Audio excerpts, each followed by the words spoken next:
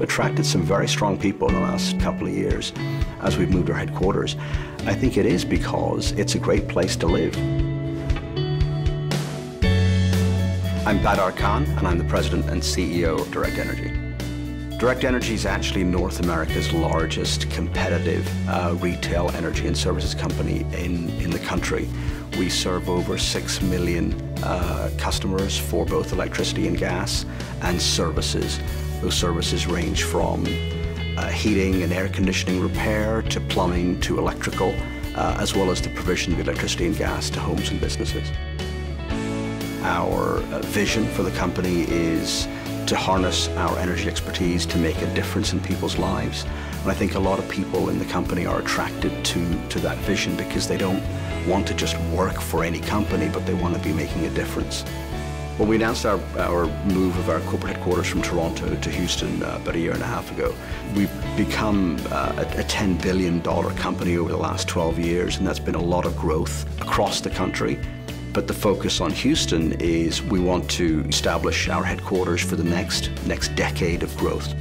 It's a city and a state that's business friendly. It's got a stable sort of regulatory and political environment, and those are important elements when you're thinking about where to move your headquarters. And it's a very large city with a diversified economy where we're able to attract people not just from within the energy industry, but also people from other industries that might bring great ideas or experiences that might be relevant for what we're trying to achieve. We've added about 350 people here in Houston in the last 2 or 3 years. So today we employ about 1,000 people in Houston and somewhere around 1,600 people in the state of Texas and about 6,000 across North America. We worked with the GHP in spreading the news of our relocation, and that was important because we were looking to hire a couple of hundred people. We are looking to network with other companies with similar policy objectives, and the GHP clearly gives us that ability to do that.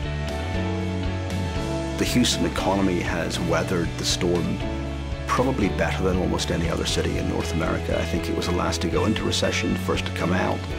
And I think that speaks to everything that Houston has to offer as a place to live and work. So I think Houston has been doing great things, and I expect to see it will continue.